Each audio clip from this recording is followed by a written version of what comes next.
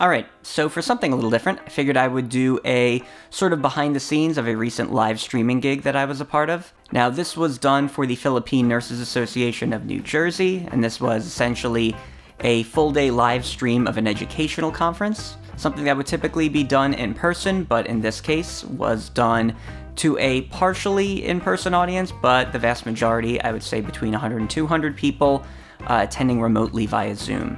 Now, I did this with another company and was essentially brought on as the subject matter expert in terms of the technical and streaming aspects. While I consider myself to be sort of a jack-of-all-trades videographer, I do work in the IT field full-time, and so I do have some pretty regular experience with streaming platforms and just video conferencing software like Zoom. Now, for this particular event, it's worth noting that we did this actually in the Nurses Association's building, which they own and maintain.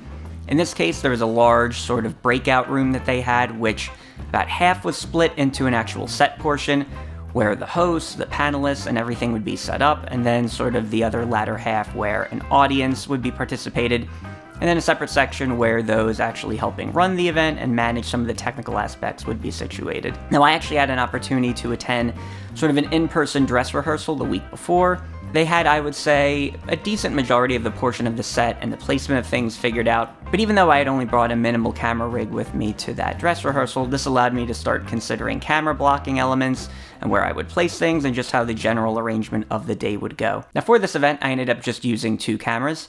This was my Sony a7S III, which was essentially camera A on a 24-70 G master lens, pretty much focused on the hosting area where you'd have a couple of hosts regularly talking behind a backdrop, and also serving double duty to cover a podium and lectern area where different speakers would be presenting. Now, camera B was my a7 III on a 70-200 G master lens, which would be used to essentially do tighter shots of a panel. There was a long table where a few panelists would be seated throughout the event, and could also serve double duty and cover that sort of lectern area as well if and when needed. Now, both cameras went via HDMI, outputting 1080p 30 frames a second into my Blackmagic ATEM Television Studio HD, and the Television Studio HD has really been an important aspect of my live streaming gigs over the past year or so, though it was obviously underutilized, I'd say in this case, with just a couple cameras going into it. There's been cases where we've gone into an event thinking we need 3 or 4 different inputs, only to find we need 5 or 6. And having the ability to do longer runs with cameras through SDI inputs also just makes this a really flexible unit for doing a lot of live streaming gigs. Now from there, the Television Studio HD actually went into my Cam Link 4K capture card and went directly into my laptop, directly going into Zoom. I found generally that with Zoom taking any higher quality feeds and going directly in, rather than through any separate encoder or transcoder, is probably a better route to go. Though, as with most of these video conferencing platforms, if and when you're not doing or able to do an RTMP stream, you're pretty much at the mercy of these platforms in terms of how they encode things and how they compress things, what codecs they use to actually stream, and that can make things interesting to an extent, which I'll talk about a bit later. Now, in terms of the audio setup for this gig, the person I was working with from this company actually pretty much ended up taking on most of the audio setup themselves. In this case, this was essentially a Mackie DL1608 mixer, which captured a bunch of microphones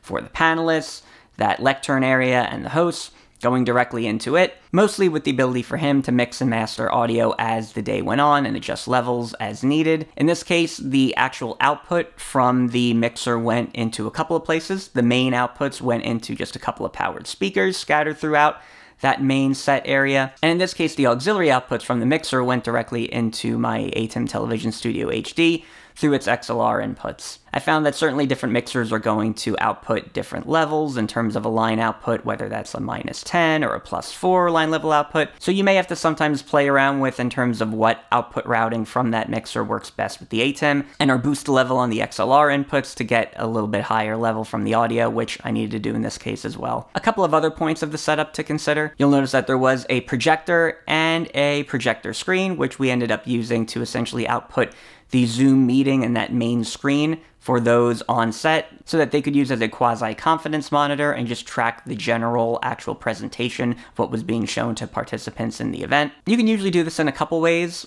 One I've done before is to just take my laptop, split the desktops between my main laptop screen and the projector screen, and throw the Zoom window on the projector window. Now the other option is to just mirror your display so that what you're outputting externally to the projector is what you're showing on your laptop. I'm gonna use the other person's laptop from this company to output that zoom to the projector in this case. Now in terms of matching cameras, looks, and the general picture profiles, the A7S III and the A7 III can match pretty adequately well, so long as you know how to tweak and adjust picture profiles correspondingly. In this case, I used the movie gamma on both of them, with only slight tweaks to detail and color phase as necessary to get out the magenta and green skews some of these cameras might have to different degrees.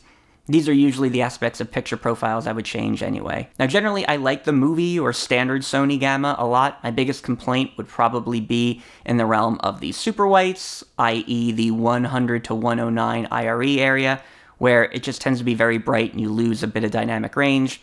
In this case we were in a pretty controlled environment, and so we didn't have to contend with any blown out areas of the image, so this worked pretty well. Though another interesting match is to actually use S-Cinetone on the A7S III, and Paul Ream or Extra Shots variant of sort of a Cine4 and Pro gamma and color gamut, which I found also matches pretty well. I might link to that below. Now for the internet connection situation, this was sort of a tale of two halves. This is maybe worth its own little discussion here. This was a day-long event and roughly went about 8 hours or so, and while we initially tried to hook up to the main router in the building and do a wired connection, which is pretty much always going to be your best bet, what we found is, given the number of people in the building, which was about 50 or 60, and just the general strain that was on the router in the building, pretty much connections were consistently dropping and people were getting kicked off as the router would try to handle way too many people connecting to it. We also didn't have the ability to go into the router and start assigning static IPs to certain devices and or blocking people from not being able to use it. So this was a battle we weren't going to be able to win. This was essentially a consumer router that your ISP would give you for your house, and it was just way too much for it to handle. And we had done other events with this group and in this building before, though at that time, particularly during 2020, the only people in the building were those actually doing and a part of the virtual event, because there was this in-person audience and some other folks stationed in a conference room nearby watching. This almost tripled or quadrupled the number of people that were in the building. Now, of course, ignoring Wi-Fi purely, which would have been from the same router source, we did have our fair share of 4G and kind of tethered connection options, and these worked, though maybe to an extent. This is where the tale of two halves comes into play. Specifically, what we found was essentially anytime we would do cuts to different cameras, this was a pretty jarring change that Zoom had trouble handling with regard to the connection it was utilizing. And so we'd get some variant of what's typically called like the confetti effect, where for a few seconds or so you'd get a lossy or laggy image and or audio quality before things cleared back up. Now again, even though this cleared up within a few seconds, this became obvious to participants and some folks would complain in the chat and made us aware of it, so this was something we realized we'd have to sort of mitigate and work around, particularly within the second half of the event. In this case, the main way around it was just to sort of have less changes going on in the frame with what we were streaming. For instance, rather than doing direct cuts of the panel from individual to individual to individual,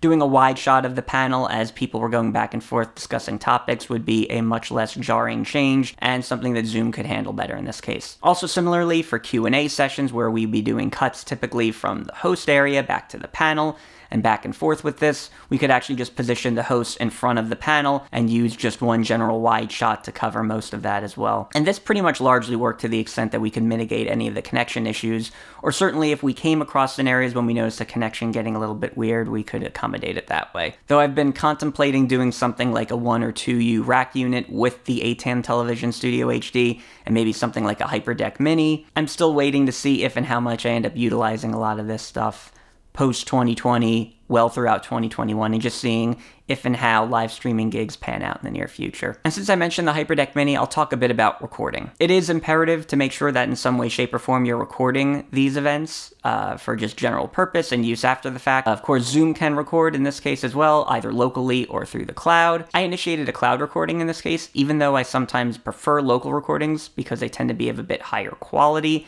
and they can show exactly what you intend to represent in terms of the amount of PowerPoint display or the amount of participant and how you control that on your own Zoom window. Because of some of the internet connection issues we were aware of very early on, it just made sense to do a cloud recording so that no single person was going to be a point of failure in terms of the Zoom recording completing. Now, from the recording perspective of what went into the switcher, I've also used things like OBS and or even QuickTime to just do simple recordings off of that.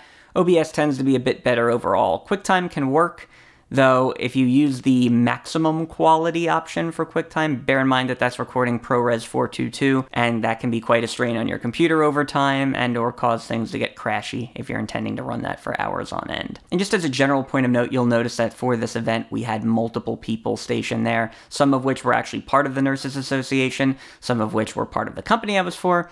It's really important to have a bunch of different hands when you have events of this size and scope, just simply because you as one person generally can't do it. I've done single camera streams myself, and it's been workable to an extent, but it always is helpful when you're able to delineate sort of responsibilities across different people and say, so in this case, we didn't have to worry about running content in terms of different PowerPoints or playing different videos or even controlling what participants could enter the Zoom and ensuring that those folks were registered for the event. That was something that the event organizers and those as part of the Nurses Association could handle themselves. And so that's a run through of a live streaming gig. Hopefully this little behind the scenes has been informative and helpful in some way. I'm certainly hoping to do more with different types of gigs as they come up and as I'm able to capture some behind the scenes footage for things. Definitely let me know if this was of interest to you or if other content related to live streaming would be of interest. I'm hoping to cover more of these in the future. That is all I have to say, so thanks for watching.